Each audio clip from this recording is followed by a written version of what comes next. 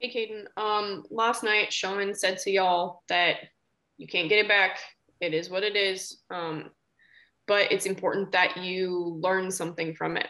Now that you've had the time to reflect and watch film, what are you personally taking from this? Um, it's something the coaches stressed, the leaders are stressed, and then just from watching the film, it's evident in our details, in the little things of technique.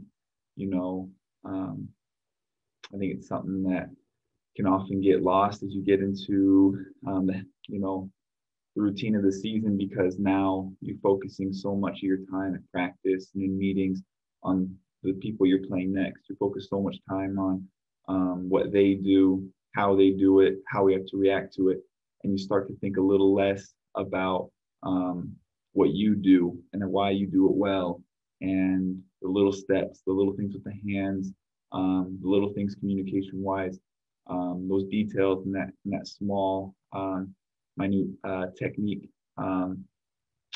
It can get overlooked. And I think I know personally there were some things that I did in this last game that, when we're back in training camp, I wouldn't have let happen because every day I was focused on me. I was focused on how I got to get better. And I think that's something you can't lose. And I know that's something when you watch the greats, it's something that they never lose. So I think us as a team, me personally, that's something that we saw in the film and we're going to get fixed. Luke? Hey, Caden, being completely honest, I haven't gotten all the way through seeing this game a second time yet, but it seemed like the second half there wasn't as much pressure on Jones, and he was able to kind of connect on some big plays. Was there anything different about those two halves of football that allowed him to kind of just have more clean pockets and some more time to make plays? Yeah, I think they made some adjustments on how they were picking up our games. It's almost like they were letting our wrappers go and just knocking the penetrators, which obviously gives them a second more. Now someone's coming to hit him. And I think on a bunch of the big plays that he threw, Ringo's right there in his face, Cam's right there in his face, but he had just enough time and his receivers had just enough time to get open. So, something we'll look at and dive into more. But, as coverage and pressure, we work together. We got to be able to get there quick, and they got to make them hold it just long enough for us. And everybody sees when we are working together and we're on the same page. It's a pretty nasty combo. So we'll be sure to get back to that. Mike? Kaden, were there any one or two elements that stuck out even more after you watched the tape that really sort of stuck in your craw as something that was uncharacteristic for you guys down the stretch? I think it goes back to Amy's first question too, just the little things, details. Every position group and every player could name what theirs was on defense, on offense, on special teams.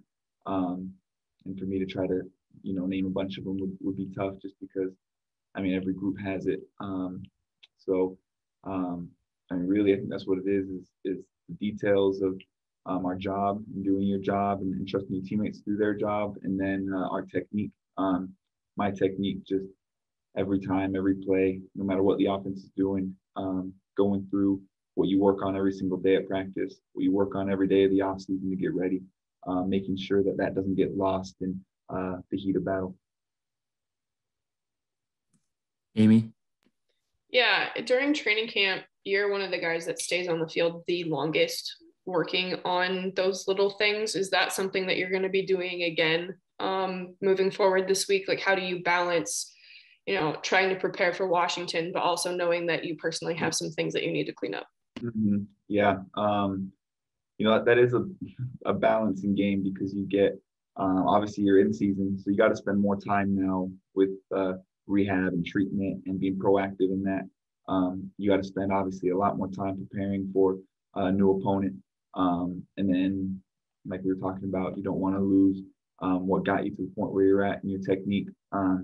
So yeah, definitely after practice, maybe buying some time before practice.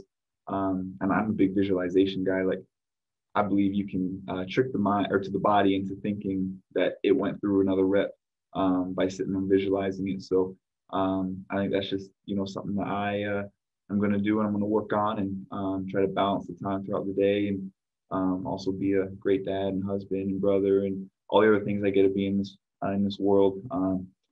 But finding time to do those little things that will pay dividends for us in this team, in this city, so we can go get some more wins. Yeah, this defense, as DeMario and several of your leaders said yesterday, y'all take a lot of pride in being a strong asset for this team. So how frustrating was that yesterday? Just knowing that your leaders took some of the blame for this. Yeah, that's tough. It's really tough because obviously they're the head of this all. But it's me and all the other guys with them, and the guys, behind them, trying to push them and help this team be elite by having an elite defense. And I think we were up 11 with 7 minutes left, and it should never come out as an L in that situation. So, that hurts, and I think that's what makes this loss pretty painful.